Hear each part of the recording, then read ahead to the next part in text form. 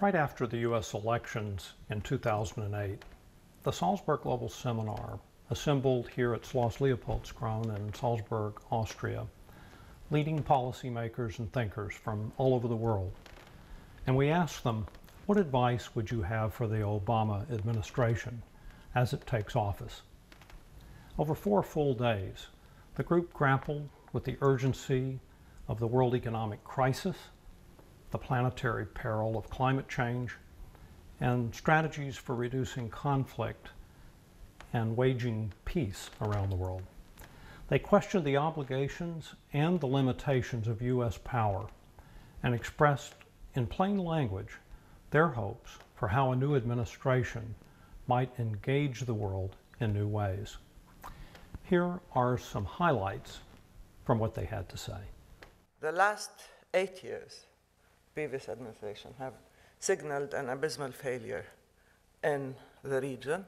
There is not a soft power agenda for the world which can solve all problems, just as there is not a hard power agenda for the world that can solve all problems. I find there's more dissonance than consonance. Will he be able to do this step, go towards more multilateralism, towards more cooperation, considering the domestic constituents that he has to face? The most important thing for the United States with the new administration is restoring the image of the United States in the world.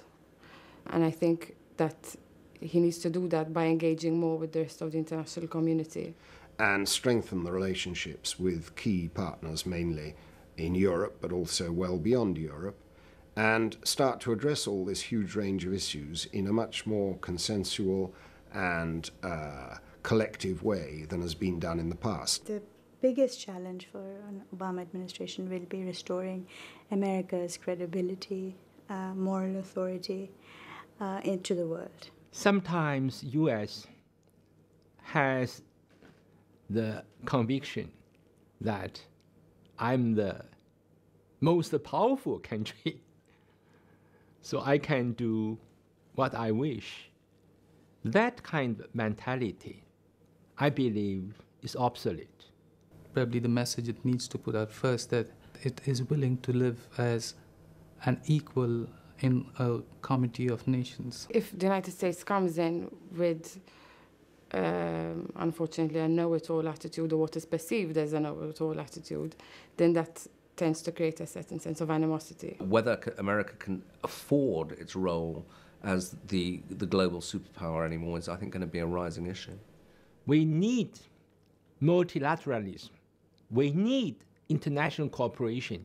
We need solidarity to meet the common challenges.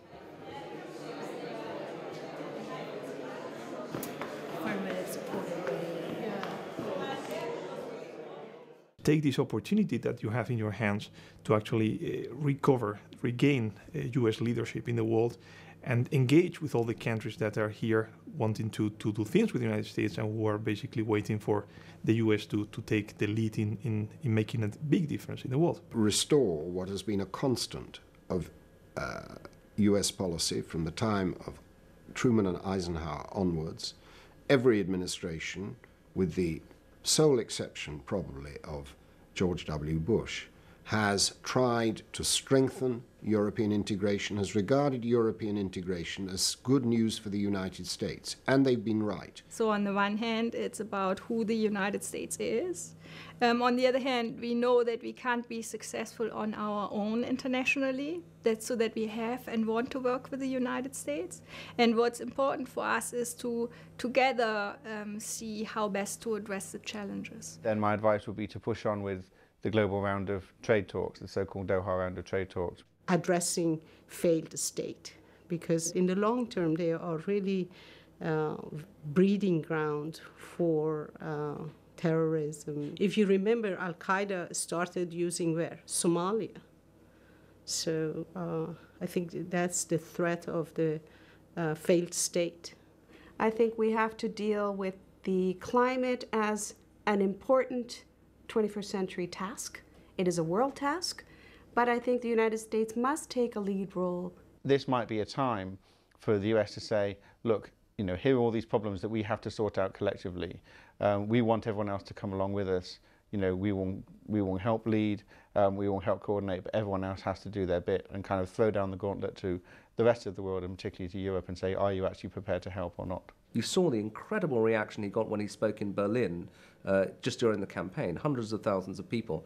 Now, I think if I were sitting in the White House, I would be thinking, well, could we have staged similar events to that Berlin speech in the rest of the world? Use Obama's popularity to appeal directly to foreign peoples rather than just doing traditional diplomacy, government-to-government stuff. Obama will have to deliver first and foremost on domestic issues, on economic issues, keep some of the promises he has made during his campaign. The expectations of President-elect Obama and his team are very high. A lot of people are looking for quick fixes, you know, for things to happen at a fairly rapid pace. So he will definitely have to compromise to some of the issues that he probably otherwise would deliver, and so certainly there will be some disappointments. What can go wrong? These are the pitfalls. Iran, Afghanistan, Russia, North Korea. I think the main thing is not to expect this honeymoon to endure indefinitely, to realize that people will become disillusioned. There seems to be some sort of like loss in terms of like self-confidence, and they feel a little bit lost in the world. And certainly I would like to reassure the United States, the people of the United States, that you have plenty of friends in the world and you have plenty of allies. It's just a matter that sometimes you really need to engage with them and you really need to talk to them. And friends sometimes say things which hurt, or sometimes they say things that you may not like to hear, but because they are friends, they have to say it. And you have to listen.